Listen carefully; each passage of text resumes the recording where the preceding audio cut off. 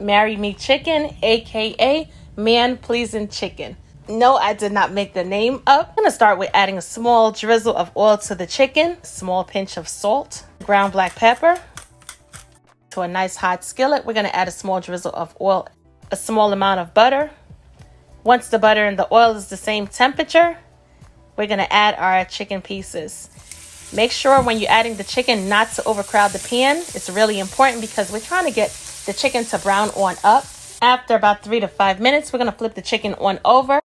Remove the chicken from the pan, place it into a plate, add our finely chopped garlic, stir it around, toss it around just a bit. We're going to add our chili flakes. We're also going to add the thyme, chicken stock, add our heavy cream, Parmesan cheese, sun-dried tomatoes. Add the chicken back to the pan. We're going to lower the flame, allow our sauce to reduce, and allow the chicken to cook through thoroughly. Quick and simple.